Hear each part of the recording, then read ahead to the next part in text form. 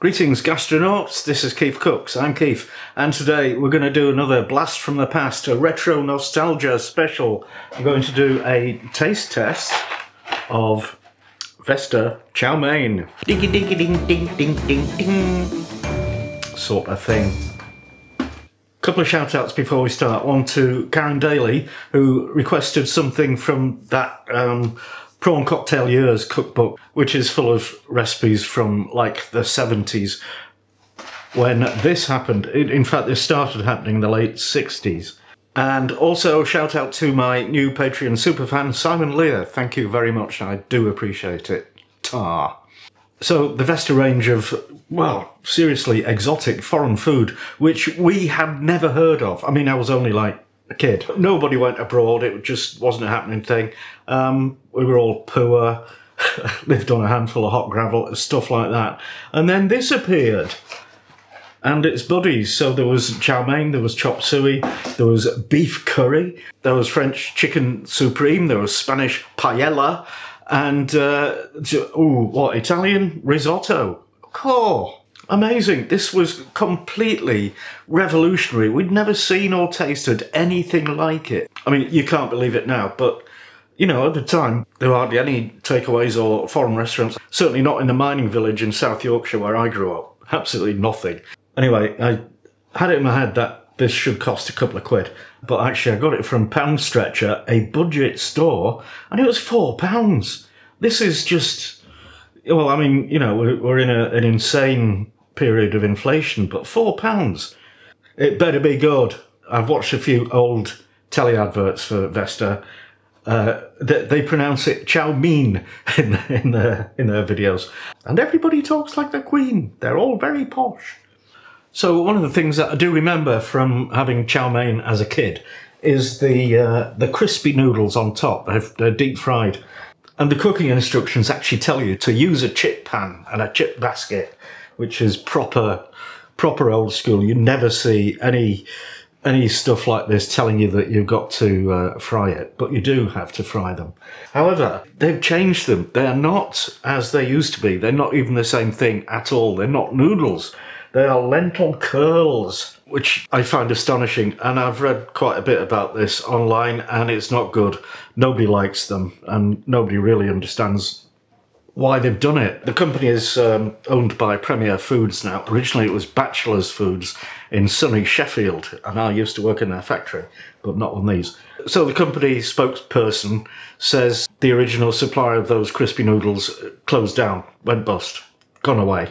And I just cannot believe there's only one supplier of those things in the world. And also, well, you know, I mean, lentils are great things, but they're not noodles. They're bleh. Right, let's open the box. Take the money! And see what's inside. As I recall, there were many things inside. And yeah, there we go. They're very short and flat. These will be the noodles for boiling. These will be the lentil curls for frying. That is soy sauce. I had never seen soy sauce before the first time I had chow mein, and I loved it. If I had a bottle of it, I would have drunk the whole thing. I still do. And Vesta sauce mix. Okay, now I've got to tell you, this is beef chow mein. The ingredients, well, soft noodles, 46%. Other things, dried vegetables. Lentil curls are 13% of the total contents. Dark soy sauce is 3%. And dried cooked beef, 2.5%. So obviously that's why it's so expensive. It's got such a lot of premium quality beef in it. Right, anyway, let's get on and cook it. They give two methods for cooking this. You can do it on the hob, or you can do it in the microwave. The hob takes a bit longer, but that's the one I'm going to do. So you empty the chow mein into a saucepan, stir in 525 ml of cold water, bring to the boil, stirring continuously, and simmer for 5 minutes. Then add the soft noodles, bring to the boil and simmer for 15 minutes. Then add the soy sauce and stir that into the soft noodles. For the crispy curls, you can use a chip pan with a chip basket, but I'm just going to use the wok type thing because it looks more Chinesey with some oil in it, just vegetable oil or sunflower oil. And you want that pretty hot, and just test it by chucking one of the curls in when you think it's hot enough and see if it works, because it should puff up and cook in a matter of seconds. So when the fat is hot, put your crispy curls in, turn them a bit till they're fried all over and all puffed up, and then take them out and drain them and serve them on top of the wonderful chow mein. Okay, here's the chow mein. Very, very sloppy. I thought it should be much thicker than this, but well, there you go. If that's a portion for one, that's a good old portion. It's too much for me. Here's the curly lentil things. Well, I don't think I'll be able to eat much of this with the old choppy stickies, because as you know, I don't know how to use them really. I give up. Right, let's try one of these weird lentil curls.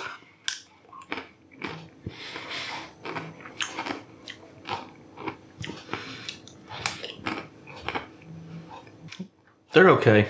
They don't belong on this. They're completely wrong. I don't know what possessed them to use lentils. Yeah.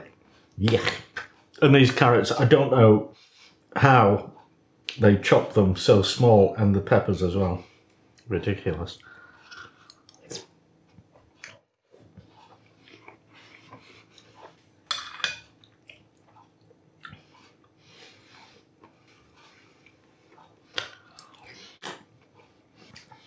Saw a hunk of beef there. God.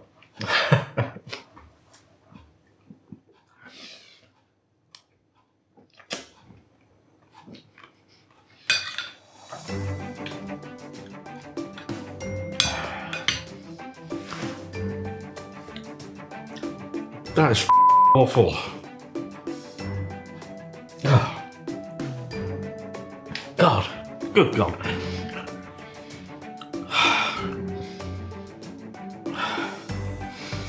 Nothing out of 10. There is nothing nice about that at all.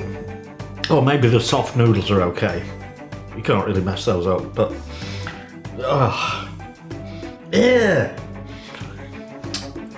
I think I can do better.